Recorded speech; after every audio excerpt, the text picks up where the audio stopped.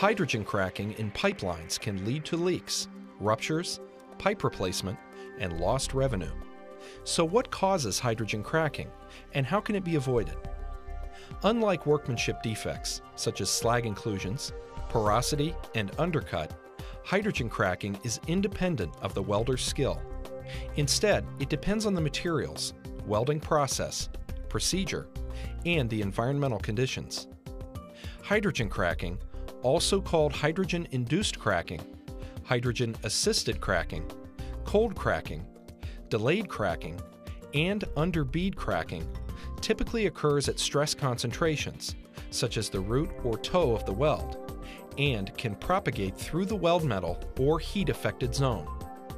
Hydrogen cracking results when three independent conditions occur simultaneously. Hydrogen in the weld, a crack-susceptible microstructure, and tensile stresses acting on the weld. If one or more of the conditions are removed or reduced below a threshold value, hydrogen cracking will not occur. Because the susceptibility to hydrogen cracking increases with increased hydrogen content, this demonstration video will focus on limiting hydrogen in the weld. Welding processes, such as shielded metal arc welding with AWS 18 type electrodes, gas metal arc welding, and gas tungsten arc welding, are considered low hydrogen welding processes. The hydrogen content of a weld is measured in milliliters per 100 grams of deposited weld metal. A typical low hydrogen process produces welds with 4 milliliters of hydrogen per 100 grams or less. In contrast, shielded metal arc welding with AWS 10 type electrodes results in welds with hydrogen levels of 40 to 60 milliliters per 100 grams. That's 10 times more hydrogen. If a weld remains at high temperature after welding due to preheat, interpass temperature control, or post-heating, the hydrogen that was introduced into the weld has the ability to diffuse away.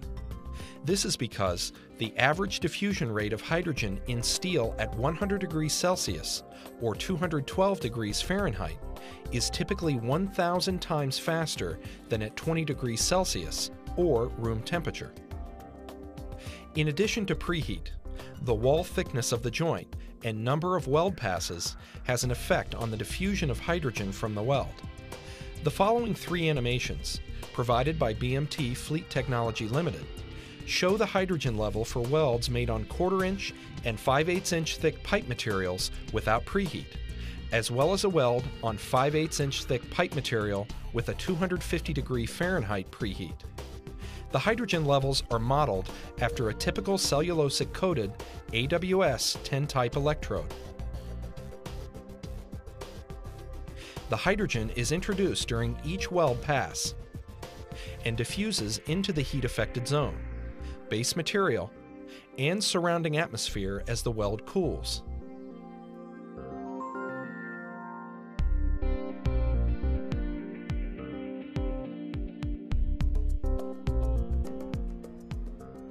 The maximum hydrogen levels present 3 days after welding are 1.75 milliliters per 100 grams for the 1/4 inch thick pipe and 10.5 milliliters per 100 grams for the 5/8 inch thick pipe.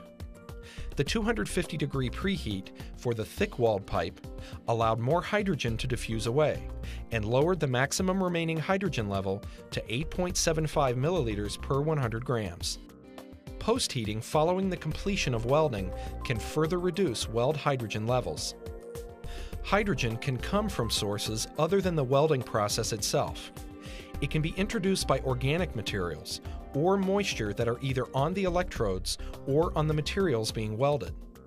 Hydrocarbons and water can break down into atomic hydrogen in the intense heat of the welding arc, which is readily absorbed by the molten metal. This is because the liquid weld metal has a very high solubility for hydrogen. But as the weld solidifies as it cools to room temperature, the hydrogen becomes trapped or supersaturated in the solid steel. You may be wondering how hydrogen can be trapped in the weld metal if no bubbles or porosity are evident. Let's look to the periodic table. Iron, the main element in steel, has a relatively large atomic size compared to the small atomic size of hydrogen. If you imagine the iron atoms are basketballs and the hydrogen atoms are ping pong balls, it becomes apparent that hydrogen atoms can fit into the spaces between the iron atoms. The following shielded metal arc welding demonstration will show the differences between a cellulosic-coated, high-hydrogen AWS 10-type electrode and a basic-coated, low-hydrogen 18-type electrode. The low-hydrogen electrode used has the designation H4R, meaning the hydrogen content of the as-received electrode is 4 milliliters per 100 grams or less, and it is covered with a moisture-resistant coating. The importance of proper maintenance of low hydrogen electrodes and the benefit of preheat is also demonstrated. Bead-on plate welds are being deposited using the shielded metal arc welding, or stick welding, process. Immediately after completion, the welds are placed into mineral oil, so the diffusion of hydrogen from the completed welds can be seen. The first sample was welded with a cellulosic-coated, high-hydrogen electrode and placed into room temperature mineral oil. A large number of hydrogen bubbles can be seen slowly diffusing from the weld. The second sample was welded with a low hydrogen electrode. Compared to the first sample, much less hydrogen diffusion is evident. This coincides with the fact that approximately 10 times less hydrogen will be introduced to a weld made with low hydrogen electrodes, compared to traditional cellulosic-coated electrodes. The third sample was welded with a poorly maintained, low hydrogen electrode that was allowed to absorb moisture. Despite the moisture-resistant coating, we can see a large number of hydrogen bubbles diffusing from the weld, similar to the amount seen in the high hydrogen electrode. Preheating, interpass temperature control, and post-heating can be beneficial in increasing the diffusion of hydrogen out of completed welds. The weld made with a high hydrogen electrode was allowed to sit at room temperature until the majority of the hydrogen diffusion possible was complete. When it is placed into mineral oil that is heated to 250 degrees Fahrenheit, a temperature that we showed allows hydrogen to diffuse 1,000 times faster than at room temperature, we can see that diffusion begins again and a rapid release of hydrogen occurs. Therefore, welds that are preheated and allowed to slow cool or post-heated will allow more hydrogen to diffuse, reducing susceptibility to hydrogen cracking.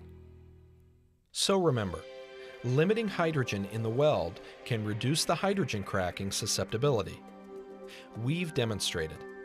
Low hydrogen electrodes introduce a small amount of hydrogen into the weld. However, improperly maintained low hydrogen electrodes can introduce approximately the same amount of hydrogen into the weld as high hydrogen electrodes. Finally, if it is not feasible to significantly limit the amount of hydrogen that enters the weld, careful control of preheat, interpass temperature, or post-heat increases hydrogen diffusion and reduces cracking susceptibility.